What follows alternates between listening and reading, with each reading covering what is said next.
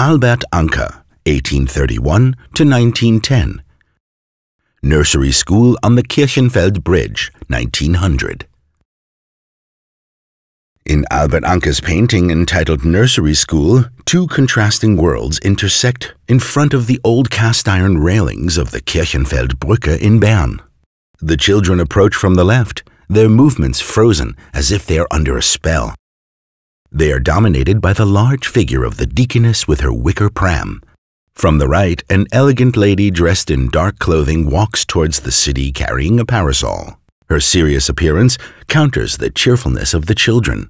The heads of the two adults lie exactly on the horizon line, which is positioned in the middle of the painting. The lady and the lamppost on the right of the picture, and the deaconess, the building, and the cathedral chancel on the left create a finely balanced formal equilibrium. The birds in the foreground accentuate the visual bridge that extends towards the viewer. A hazy, delicate blue sky arches over the entire scene. These soft, bright tones are rarely seen in Anker's paintings. What appears in the painting ostensibly to be a representation of an idyllic world reflects Albert Anker's desire to live in a world that is good and just.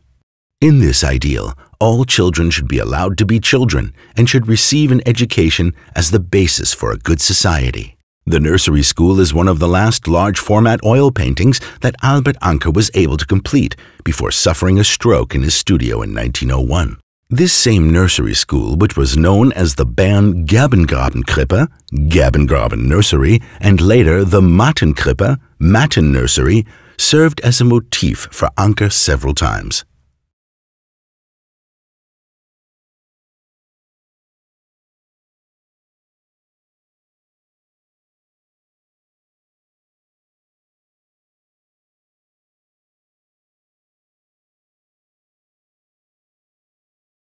Visit the Museum of Fine Arts Bern and see the original works. And download the free app Museen Bern from the App Store.